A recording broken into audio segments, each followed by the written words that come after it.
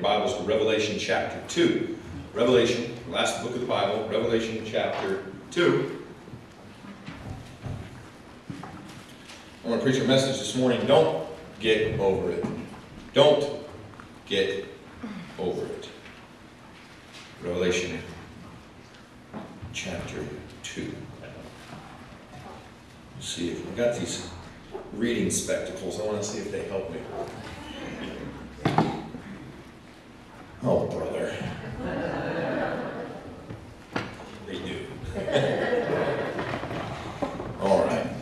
The Bible says in Revelation chapter 2, where we're starting verse number 1, the Bible says, "Unto the angel of the church of Ephesus write, These things saith he that holdeth the 7 stars in his right hand, who walketh in the midst of the 7 golden candlesticks.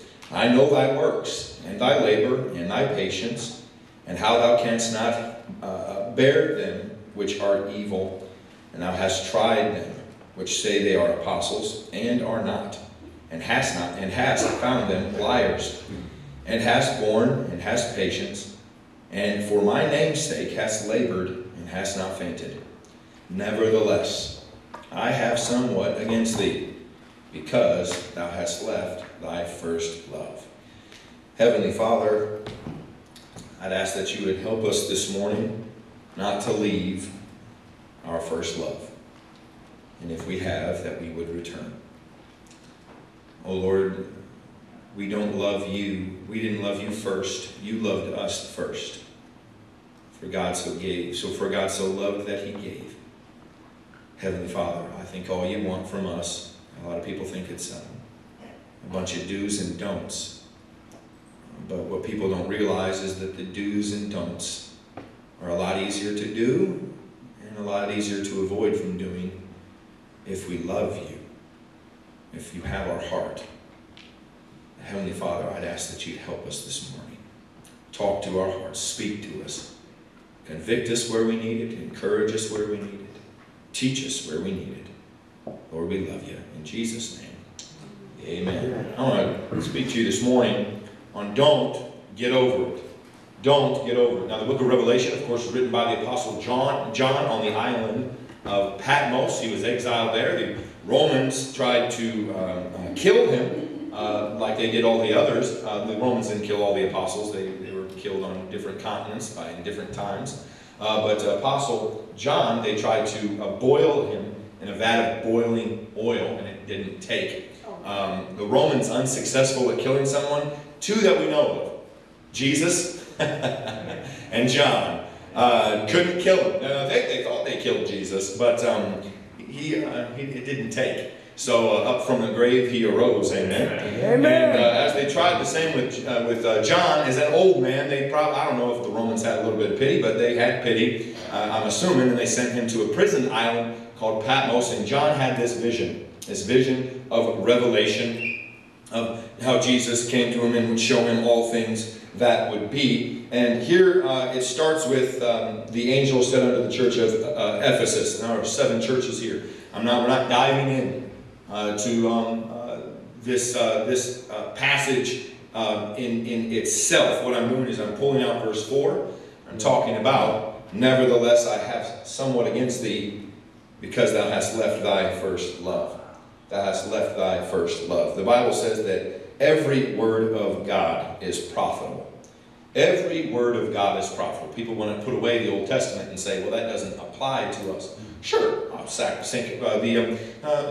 the cultural laws and the sacrificial laws and ordinances and things like that may not apply to today. I'm not still going and killing a lamb and putting it on the lintels and the doorposts. Jesus did that for us. I'm not still doing that. Yeah. But every word of God, someone who is a fool who says, well, we're New Testament Christians, so we don't really apply the Old Testament. Okay, so we just throw away the 10 Commandments then? We just kind of sweep them under the... No, of course not. They still apply today. That's why I believe the Lord put in every word of God. Amen. Every word of God is for our learning, for our doctrine, for reproof, for correction, for teaching. It's for all of it. And so though the angel says unto John, write this to Ephesus, I'm letting Ephesus know, I have sometimes probably identified it as Ephesus. Look at, he says, all your laborings and all your striving and all your work and all your patience. And folks, you ever get on a cold bus in the morning to go pick up kids for church who spill milk, who cry and have liquids running down their face? And you ever get on a hot bus? Hey, it's even worse. Hot bus, it's spilled milk on a hot bus. That's even worse. But all the laborings, youth conferences and camps and revival meetings and cleaning the church and maintaining the church and preparing messages. But sometimes I get caught up in the work that I have forgotten my first love. Just when Jesus came to be with Mary and Martha, and Mary is sitting at the feet of Jesus. Sitting there at Jesus' feet. And Martha's running around, right? She's doing the dishes, she's sweeping, she's doing the cobwebs. She's doing everything, and she comes to Jesus and says, Jesus, yes, Martha, can I speak to you for a moment? He says, excuse me, Mary.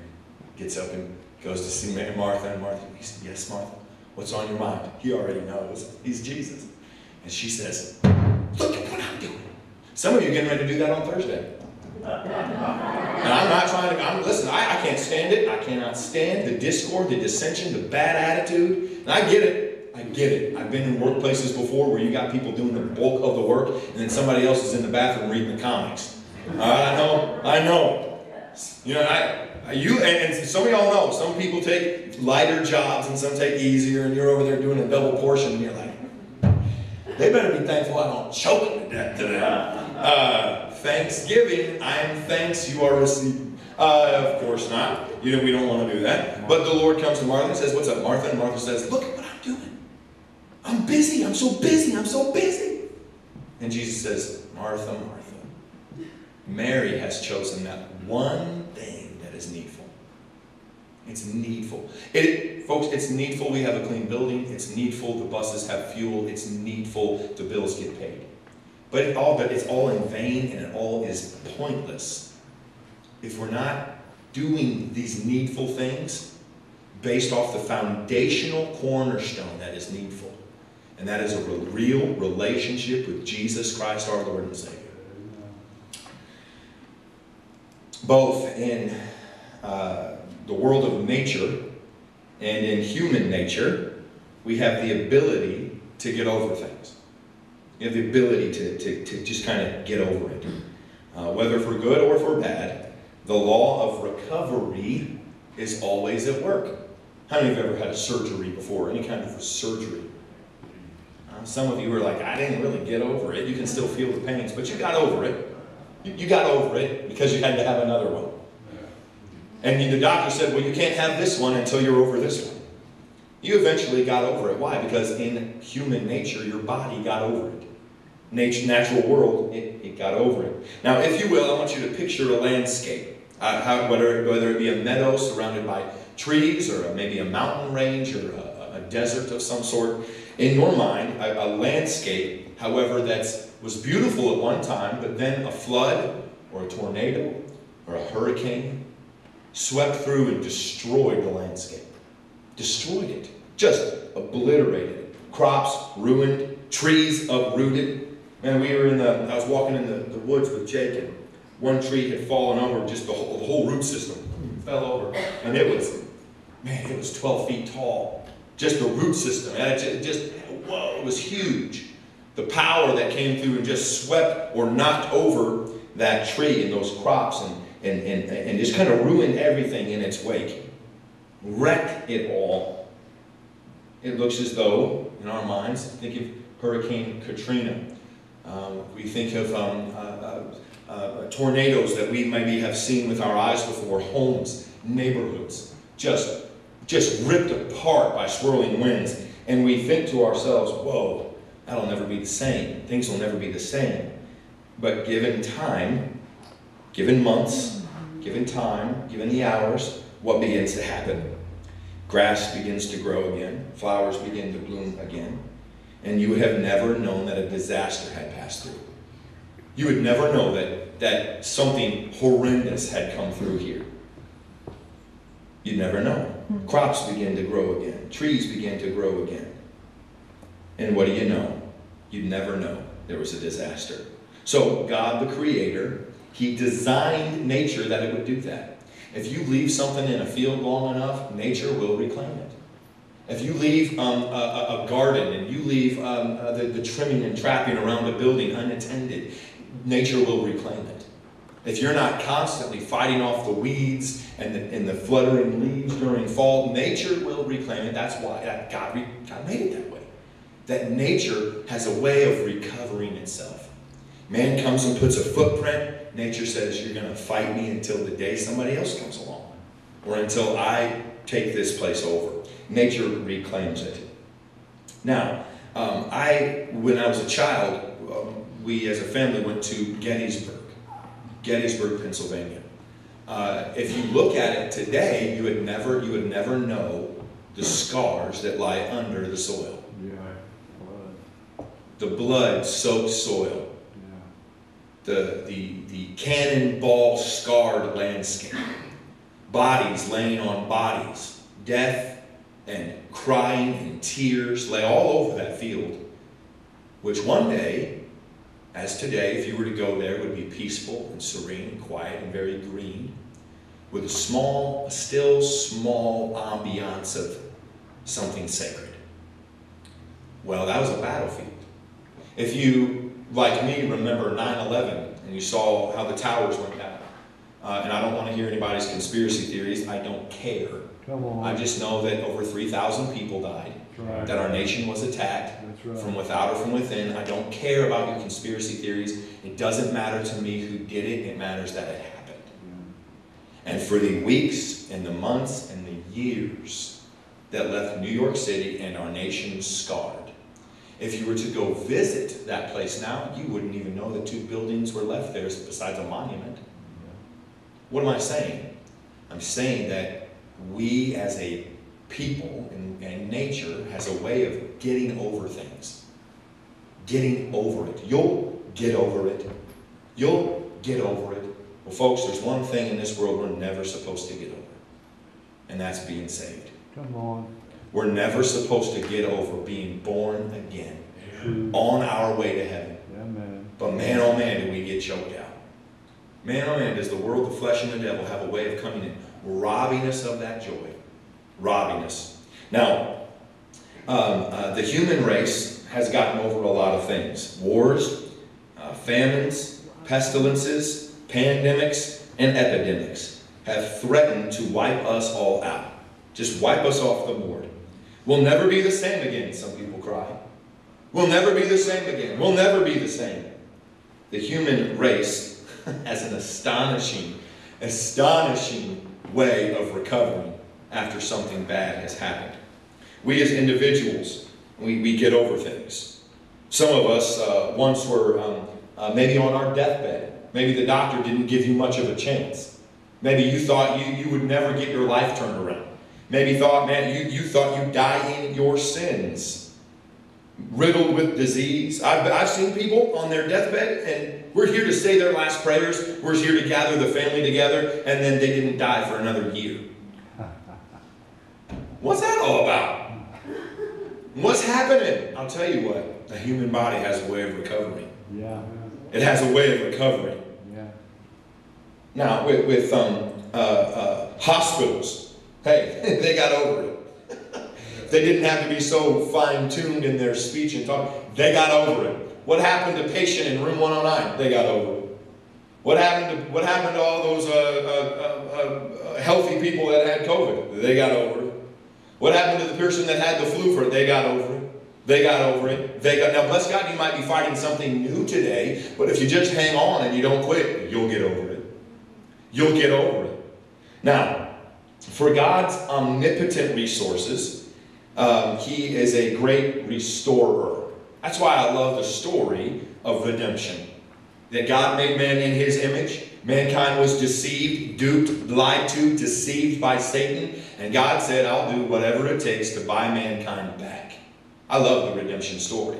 So not only is God the great physician and a great redeemer, He's a great restorer.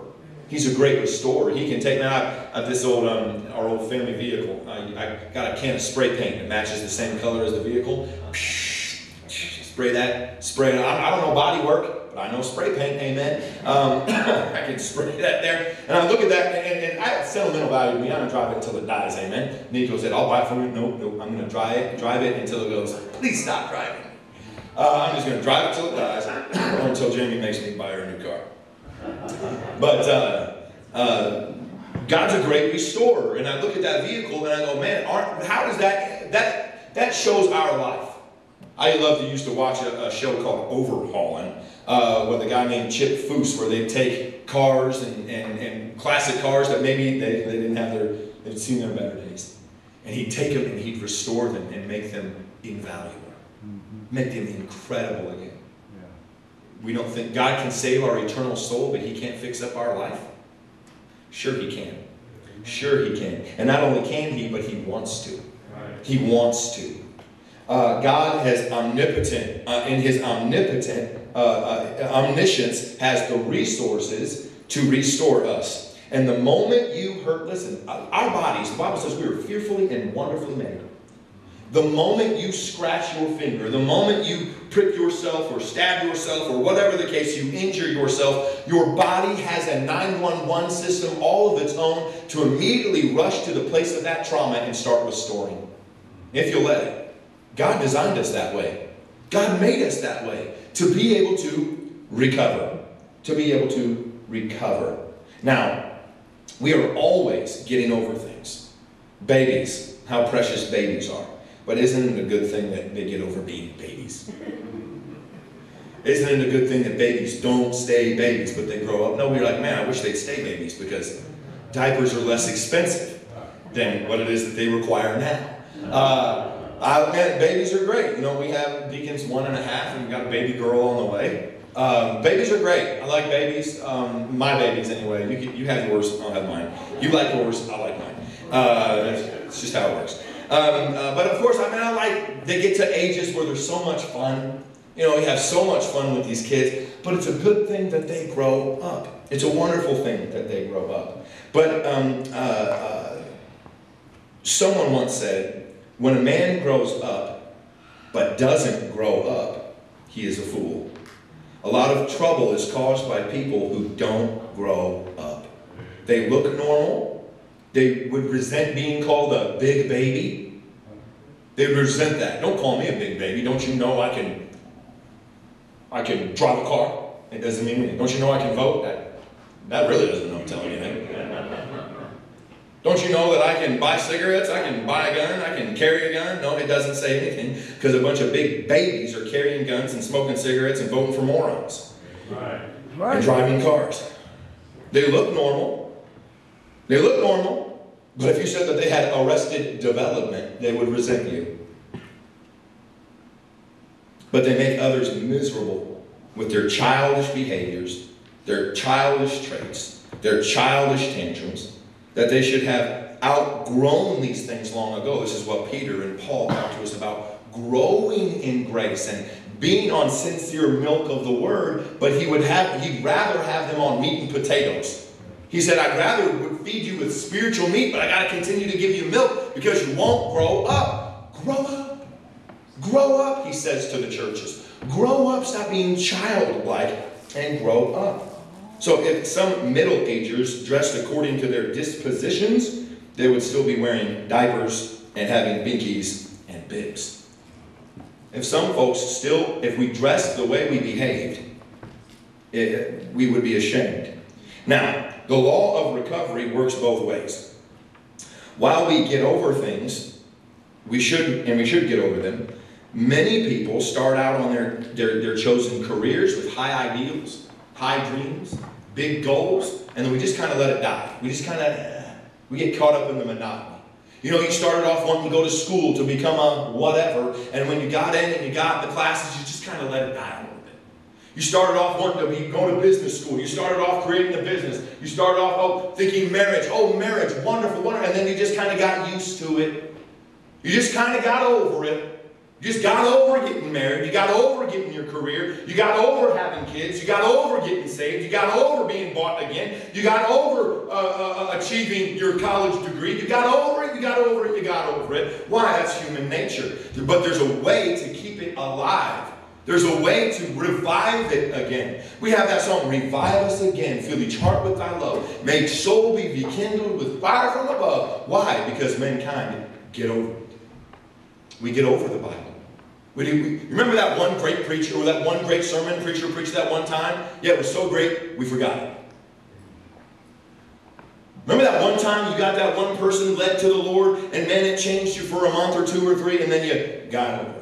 Remember that one convert, that one family member you brought to church and they walked the aisle and they said, dear God in heaven, I'm a sinner. I know that if I died in my sins, I'd die and go to hell, but I don't want to go to hell. So right now, the best I know how, I believe on Jesus Christ. I believe that He's the Savior. And I'm not saying it's some big prayer. I'm saying I believe that Jesus Christ is the Son of God and I can't save myself. He is my advocate. He is my propitiation. And I need Him to save me because I can't do it on my own. And Jesus Christ comes to live. Woo! How wonderful that is. And then we get over it. Man, the bus was full today. And then we got over it. Man, the choir was great today. And then we got over it. Wow, the kids did a great job today. And then we got over it. It's the law of getting over it. Getting over it. Yeah, how do you keep it fresh? What do you do to keep it fresh? The Bible says not to lose the joy of our salvation. Not to lose the joy of it. Man, the wonder of it. You just take some time out of your day. Every other day. And you just go ahead and think about hell for a few minutes. You just go ahead and think about, man, I could be in hell if not for the grace of God. That one time that I was seconds away from getting T-boned in an intersection and I was 2 seconds late. That one thing that helped me up, that one thing that held me up, I could be in hell right now, but by the grace of God, I'm not. Man, you go ahead and think about hell for a minute. Think about the millions and the billions that are burning in the deep pits of hell right now this morning who will never get out, who don't have a chance of getting out. They're there forever, never to get out, died in their sins because they rejected the Savior, did not believe on Him, rejected Him, used His name in vain, and said, no, God. God said, I am not willing that any would perish, but that all would come to repentance. Amen. Even those who would defy me, even those who would reject me, I don't want them to go to hell. So therefore I've made a way through my Son. For God so loved the world that He gave His only begotten Son, that whosoever believeth in Him should not perish, but have everlasting life. For whosoever shall call upon the name of the Lord shall be saved. So we take all these things into account and go, wow, okay, great. I'm not on my way to hell. So what does that mean? I'm at a standstill? I'm just kind of cruising through life? No. Bless God, I'm going to heaven. We talked about it on the bus this morning with Brother Reed. Guess what, folks? No seizures in heaven. Amen. No nearsightedness or farsightedness in heaven. No canes in heaven, no walkers in heaven, no cemeteries in heaven, no foster care in heaven. Bless God, you're in the presence of the Almighty. You're in the presence of Jesus Christ. And you say, well, if you can take just a couple of minutes and think about hell and not be glad about your salvation, or think about heaven and not be glad and joyful about your salvation, then I don't know if you're saved. Amen. There's no way you can sing, all hail the power of Jesus' name, let angels prostrate fall. Bring forth the royal diadem and crown Him Lord of all. Bring forth the royal diadem and crown Him Lord of all. Folks, the Bible says every knee shall bow. I don't know how it's all going to work out, but Jesus Christ is going to have a crowning day and we're all going to bow the knee. Amen. We might even end up like this. Amen. Oh God. Oh God, I should have done more. Oh God, why wasn't I more? Oh God, you saved me from going to hell and I consumed it upon my own lust. I took the salvation of Jesus Christ and said, cool, I got me eternal ticket punched and I didn't do jack squat for Jesus the rest of my life. Shame on me. Shame on me and shame on Christians who think and feel that way. Now, I don't know man's hearts, but He does, and I have a responsibility from on high to speak and preach the Word of God as it's written and not tiptoe around the titles. That's right. And I don't ever want to get over being saved. I don't ever want to get over being a child of God, and I don't want Three Rivers Baptist Church to ever get over it. I want people to come in here and go, we don't know if they're right or not, but they sure seem happy about being saved. That's right. We were raised differently, we were trained differently, but they really believe what they believe. And I'm not talking about a bunch of crazed zealots that don't identify with mankind. I'm not talking about a bunch of zealots who are bashful and not wise as serpents and harmless as doves, but bold as lions, wise as serpents and harmless as doves. People who are confident, like Paul said, I am persuaded that he is able to keep that which I've committed unto him against that day. What have I committed unto him? My eternal soul. I don't ever, no, not ever want to get over being saved. Hey, I may backslide. I may backslide. But I promise you, one thing that's going to keep me away from backsliding is going, glory, I'm saved. Glory, I'm saved. My sins are all pardoned. My guilt is all gone. Glory, I'm saved. Glory, I'm saved. Help me out. I'm saved by the blood of the crucified Lamb, or one. And then there's and there's so many. There's so many. What a friend we have in Jesus, all our sins and griefs to bear. How about, what can wash away my sin? Nothing but the blood of Jesus. What can make me whole again? Nothing but the blood of Jesus. Oh, precious is the flow that makes me white as snow.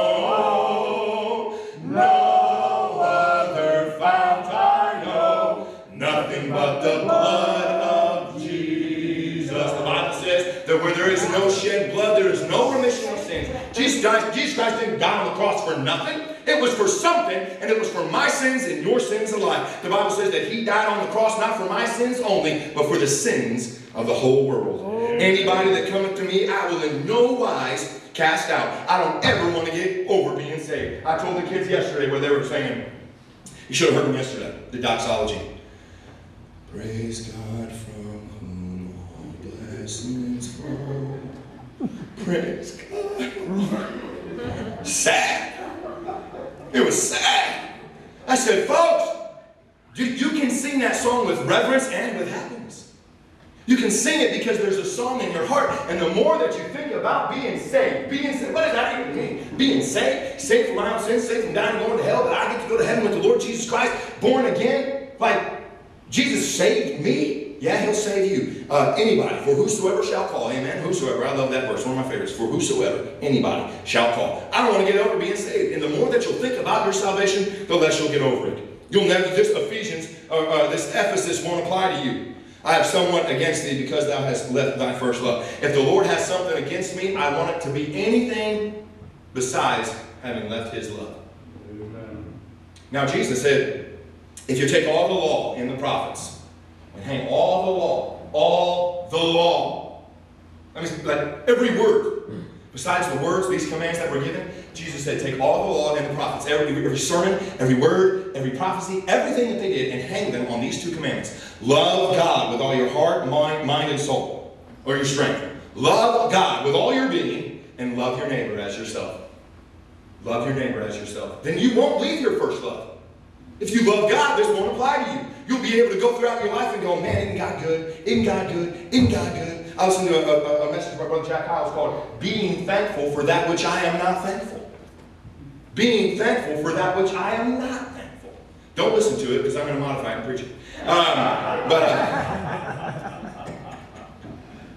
It's good, man. It was good. I go through life going, Romans 8:28. Romans 8:28, for all things, and we know all things, here's that word again, Crystal, all things, to all people, and we know all things work together for good, to them that love God, to them who are the called according to his purpose. And if you say, look, folks, let's just take out let's take being perfect out of the equation, okay? Nobody in this room is perfect.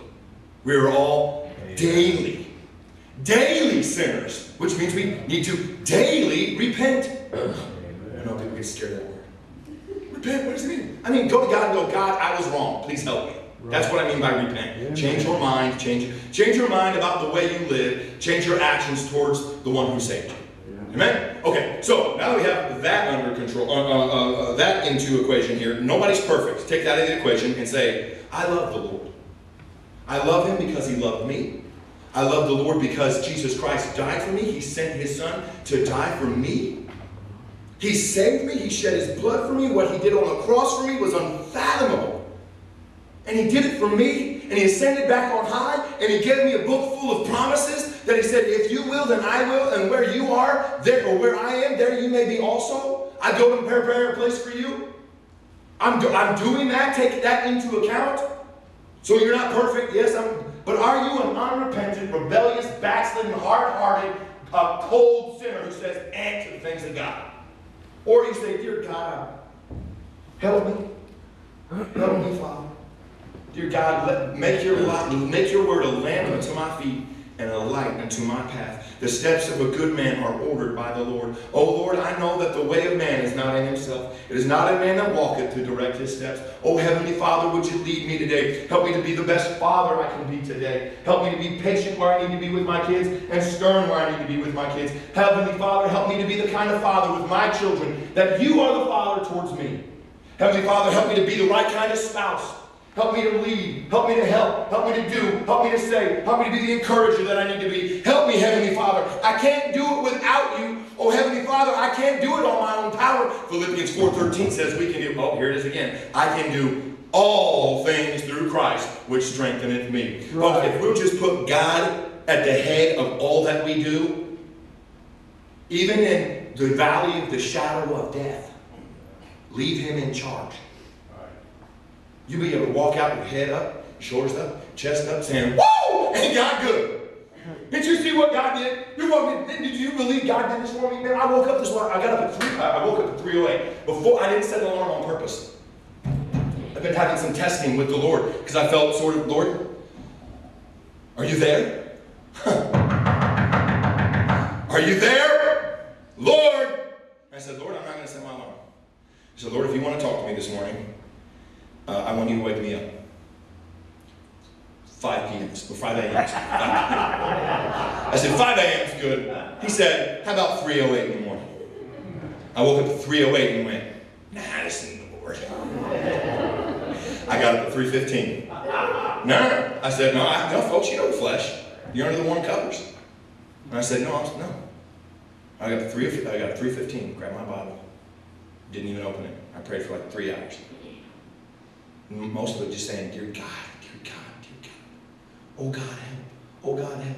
Oh God. Preaching, it's serious. And souls are on the line, and baptisms, and young lives, and married couples, and friends, and oh God, help! Guess what? God helps. God has a way of showing up. But as I sat there, I looked around my house and went, wow. Just a few months ago, I was living in the church basement. Wow. God answers prayers. Amen. And by the way, this isn't some of that prosperity garbage gospel. No, this God will give you what you need. Right. God will provide all your need. God will provide it. If you're giving, if you're taking from God, God's not just going to go keep giving. You got to give to God, and He will give and He will supply. He will give and He will supply. But I don't ever want to get over where we live. I don't ever, man, that old Escalade, we have 224,000 miles on it. Bob wrecked it, Jamie wrecked it, bashing into trees and stuff with the bumper. I still look at that thing and go, it's the prettiest rust bucket we have. Why? Because that was a turning point for us. God bless, man, we went from, the Marshkeys gave us a van that a tree fell on. Bless God, it was a blessing, we needed it. I had another van for my brother. And there was electric doors on the side, but they're censored. And every time it would almost close, it would go, psych, and open up again. So, after a while, I just, boom, kick that thing in. Take that forward. But hey, it was a blessing. We needed vehicles God provided. We had them. And then, man, through faithfulness and through the love of my parents in this church, and so many, we've been blessed and blessed and blessed and blessed and blessed. I laid there on that couch as I got up this morning. I was laying there watching the beautiful orange and yellow sunrise come up. And the Lord said, hey, remember when you got this house and you saw that driveway? And you prayed for a long driveway? I said, yes, sir. Yes, Lord. He said, how about you use it a little bit more often? You prayed for it, you got it. Before we got the home, when we were talking to the owner, we pulled out and I stopped. Whoa. And I looked down that driveway and I went, I was praying for a long driveway. And the Lord said, yeah, you didn't realize you had to plow a long driveway. That's why I have sons. Little shovels, boys. Give them some spoons, go outside. But I look at that and go, whoa, whoa. She said, Brother Jake, what are you getting at? I'm saying, you pray for things. We receive things. Don't get over receiving what you prayed for. So many people make deals with God. God, if you'll get me out of this bind, I promise I'll do X, Y, Z. God gets us out of the bind. No one won't do X, Y, Z. Because he loves us. I don't ever want to get over being saved. I don't ever want to get over it. We shouldn't get over it. A lot of old-time pastors grow bitter. They grow sour. I've heard war stories of pastors and ministers and preachers and evangelists and missionaries. They started out bright fire, shining for God. But then they saw so much evil. They saw so much drama of the heart of men, like God says in his word. They became disappointed in men that they once trusted. They had the spirit inside of them quenched until they became human wet blankets. So here is this old grouchy pastor. Here's this young pastor. Yeah, I'm going to do something for God. The old pastor comes along and goes, psh, no, you won't. No, you won't. No, you can't. Folks, did anybody ever tell you, if you know, without a shadow of a doubt, Jesus Christ, God Almighty, has called you. Has called you. Don't let somebody who's not living for God tell you you can't. That's right. Don't let the Bible says, blessed is the man that walketh not in the counsel of the ungodly, nor sitteth in the seat of the scorners, or sitteth in the seat of the, standeth in the way of sinners, nor sitteth in the seat of the scornful. But his delight is in the law of the Lord. If you are in the way of the Lord, trying to do something for the Lord, and somebody is out of the way of the Lord, trying to tell you you can't do something for the Lord, let them be anathema. You just tune them out, turn the tunes up high for Jesus, and keep on trucking.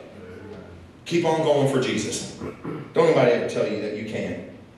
So, as I close here, Jesus said in Matthew 18:3, except ye be converted and become as little children, ye shall not enter into the kingdom of heaven. And I'm sure that there's one thing he meant for us to see.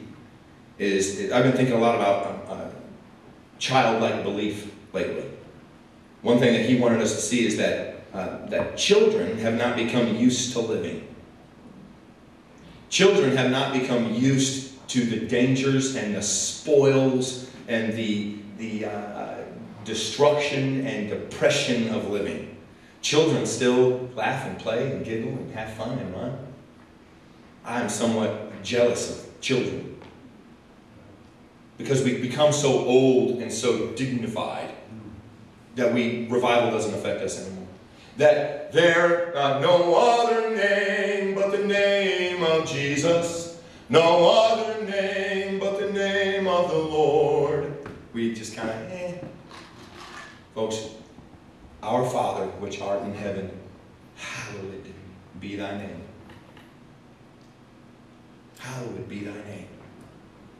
His name above every name, and we get over it. I've got a home in heaven. Am I over it? Are we over it? Folks, let's not get over it. Let's kick it up a notch. We're in the last days. All right, well then let's do something. Right. Like join a bus ride.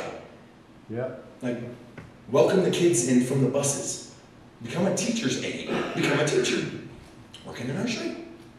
You can't be the pastor though. There's already one of those. Join the choir. No, folks, there's requirements. There's requirements that come with these things, like faithfulness, like living for Jesus, like trying to put things away in your life that things I used to do, I still occasionally do them.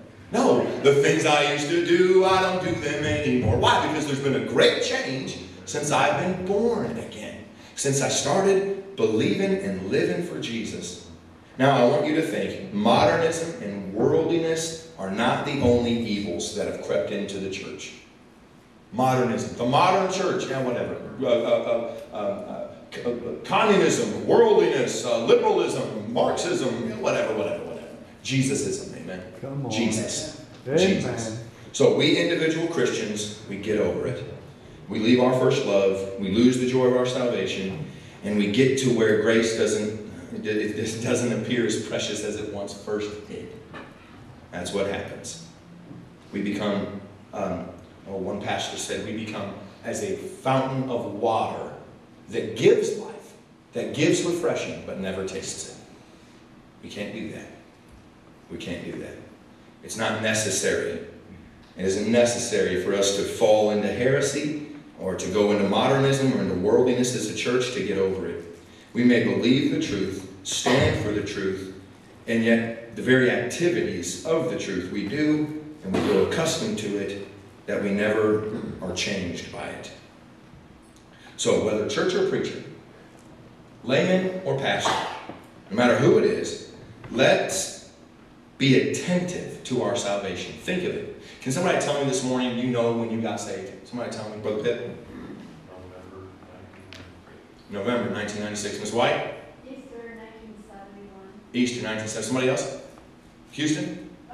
June 2017. Ms. Marshke? February 27th, 1999. Ms. Sarah? August of 1990. February 4th, 2001. Somebody else? Anybody else? I'll take just a couple more. Ms. Jessie? January 7th, 1997. Mama? August 21st, 1983. Now, if you don't have a day, you can have a day. Oh, who's that, Stefan? January 21st, 2009. Amen. Hey, whosoever will may come. If you've never called on the name of the Lord, today's the day. If you haven't called in a while, today's the day to get it right with the Lord. Say, Lord, thank you for saving me. I haven't told you in a while. Thank you for saving me. So let's not be unresponsive. Let's not just kind of write this off as another, well, we filled in our Sunday checklist. Right.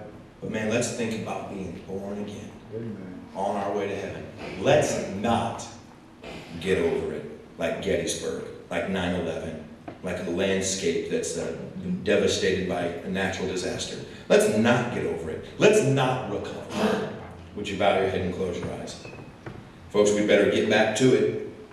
For all of our activity, it's useless, it's vain if we lose our first love. It amounts to being in need of a personal revival. Personal revival. Folks, are you in need of a personal revival today? Do you say, man, I've just been going through the motions. I know that I've been saved and I've not thought about it. I've not thanked the Lord for Jesus. I've not thought about the cross. I've not thought about resurrection. Folks, the Lord hasn't written you off. Talked about in Sunday school. What happens when a Christian sins? What happens when a Christian sins? Well, God doesn't disown you. You're part of the family of God. But it sure breaks fellowship. We cannot get all that we can get out from God and be for God if we let sin unconfessed get in the way. Not thanking God, that's sin.